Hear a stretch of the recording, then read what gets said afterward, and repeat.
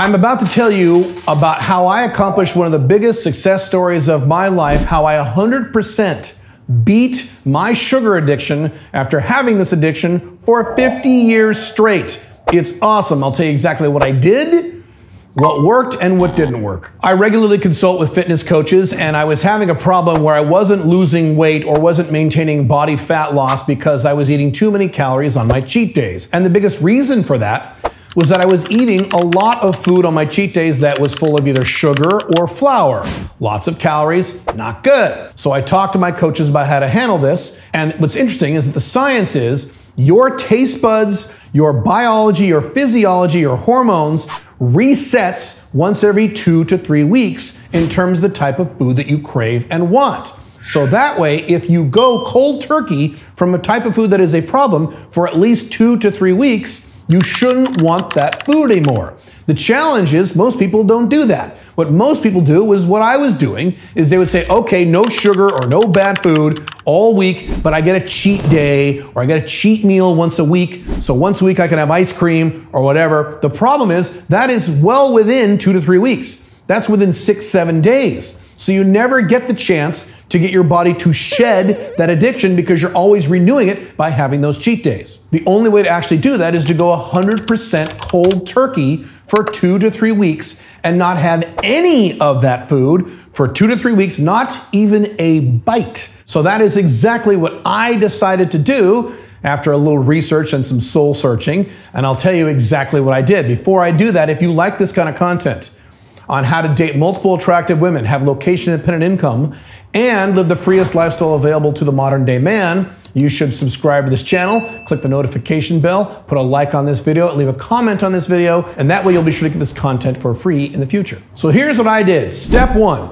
I made the decision to eat no sugar or anything from flour for 3 weeks. Not 2 weeks, 3 weeks, because if the science said 2 to 3 weeks, knowing my body, I said, all right, I'm not screwing around with this. We're gonna do 3 weeks. So 3 weeks, cold turkey, no sugar, no form of sugar, nothing ending with os in terms of the ingredients, no artificial sweeteners that taste like sugar because I want to remove that whole taste need from my mouth and from my body, and nothing made from flour. So not only nothing made from sugar, but nothing made from flour. So that means no bread, no pasta, no chips, and certainly nothing from sugar, no donuts, no cake, none of that stuff. Not even a single bite, not even a single serving for 3 weeks. I wanted to completely cleanse my body of this need for sugar/flour. Number 2, I planned this out in advance. I didn't just say, okay, starting today, I'm not going to eat any more sugar. That is very stupid. I have made that mistake in the past before. Instead, I pulled out my calendar and I looked at the next contiguous 3-week period in my schedule where I was not traveling, where there would be no holidays and be no parties or no big social events. Because if any of those things had occurred, it would have been hard to not eat some sugar because sugar is going to be in your face when you do this kind of stuff, and I didn't want any of those distractions. I wanted to make sure I was hardcore 100% for 3 weeks, and I found it. That was actually January 2nd of this year. Number 3, I planned how I would handle cheat days during that 3-week period. So it's not like I said, okay, for 3 weeks, I'm not gonna have any cheat days. No, I'm a human and I only have so much willpower. So I said I can have cheat days, I just can't have sugar or bread on those cheat days. So what other foods, is the question I asked myself, what other foods do I really like that I consider a big treat that doesn't have sugar or flour? For me, that would be things like cheese. Also things like dates. Dates are fruit. Fruit is allowed. I'll cover fruit in a second. One of my favorite meals is something we have here in Dubai, although I'm in Paraguay right now, but in Dubai they have a thing, it's a European thing, it's called burrata salad. If you don't know what that is, it is a big slice of tomato with a big circular thing of cheese. It's mozzarella on the outside and like this liquid cheese on the inside. And in Dubai, there's fancy restaurants where they like drizzle it with pesto sauce or maybe some olive oil with some vinaigrette, all stuff with no sugar. Not good for you, okay? It's almost like a dessert, but there's no sugar and there's no flour. And I ate a lot of those during that 3-week period. So I had to manage how I could feel good about eating yummy food without eating that one thing I wasn't supposed to eat for 3 weeks. Number 4, I had to, like a surgeon, remove all sugar and anything with sugar ingredients from my diet. Now, when I say sugar, you think of the basic shit like Snickers bars and donuts and Cinnabon and ice cream. That's actually not the problem. I wasn't eating a lot of that stuff just on my cheat days. Sugar is in everything. Sugar is in salsa. I eat a lot of salsa, and I had to go through all my different brands of salsa, look through the ingredients, and sure enough, about half of them had sugar in it. So I had to go around and figure out the brands of salsa at the store that didn't have any sugar or any ingredient ending in the word ose, like fructose, sucralose, what have you. None of that stuff. And it was sad because most salsa has sugar in it. Also, protein powder. I'm lifting a lot of weights right now. I have to consume a lot of protein. So I have a lot of protein drinks. So usually I put my protein powder in yogurt and mix it up. Couldn't do that anymore because guess what protein powder has in it? Sugar or sugar-like sweeteners or things ending in ose. I could not eat any more protein powder. And actually I haven't had protein powder in a while. That's something I had to give up at least for this 3-week period. Other things, condiment, things like ketchup, have sugar in it. If it had any sugar or anything like sugar, I could not eat it. It doesn't matter how microscopic the amount was. I didn't want any sugar in my system for 3 full weeks because I wanted to beat this addiction. I knew that if the 3 weeks went by and it didn't work, I wanted to know, hey man, I tried everything. I didn't want my failure to actually act to be the excuse. So I went out of my way to remove everything from my life that had even a little bit of sugar, even if it was, quote, good for me, like protein powder. Number 5, I focused on fruit for anything sweet. So here's the deal. Caleb, if you're cutting sugar out of your diet, that means you can't have any fruit because fruit has sugar in it. Let me explain the difference. The sugar in fruit is not addictive. Your body was designed to eat fruit, literally. Therefore, you will never be addicted to bananas or strawberries or blueberries or raspberries, even though they taste good. So I could have, and you can have, all the fruit you want. And boy, did I eat a lot of fruit. Even to this day, I had those fruit bars that I've talked about before, these natural fruit bars where there's just 4 ingredients. It's like dates, blueberries, cashews, and almonds, and they cold mash them in little bars.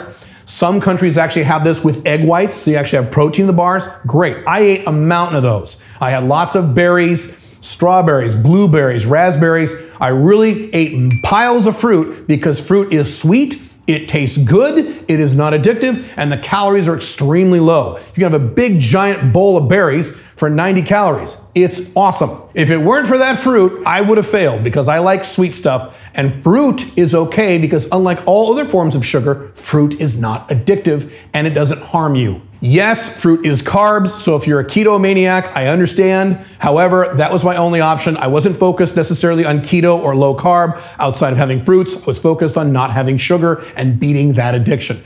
It's not like I was going to try to do this for the rest of my life. Let's do this for 3 weeks and see what happened. So, did it work?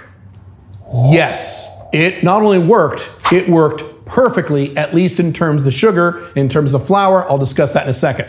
But in terms of sugar, yes. For the first time in my life, and I am 50 years old, I have been eating sugar since I was a little tiny kid when I was 3 and 4 years old when my mom would make pancakes slathered in syrup. I have been addicted to sugar my entire life. And for the first time in my life, I no longer eat sugar, I no longer want sugar. Every time I see something at the store now that looks good, that is sugary, here is exactly what my brain does. My brain says, ooh, that looks good, I should get one. And then my brain says, no. And that's it, and I don't buy it. I have, since the start of the year, I have had sugar a grand total of 3 times. The last time I had sugar was actually here in Paraguay, and it wasn't because I craved sugar, it was because it was really hot out, and it was kind of humid, and I was sweating, and I wanted something cold, so I got a little bit of ice cream. That's it. As I record this video, this is March. I've had no sugar other than 3 little times where I didn't even need it in the last 3 months. Amazing. I no longer eat sugar. When I have cheat days, I don't eat sugar. My wife still eats sugar all the time. I don't. Matter of fact, every night, my wife and I will watch a TV show because that's what she likes to do, and she'll have little pieces of chocolate. And before I'm like, oh, I want some chocolate too. Now I don't even want it. I literally don't want sugar anymore. I'm here in Paraguay. One of my favorite desserts in the world are what they call alfajores. They are an Argentinian food. It's a little dessert, it's a little cake, these circular cakes where they have layers of leche and other things like that in there, and dulce de leche and chocolate, and they're covered in chocolate. They're amazing.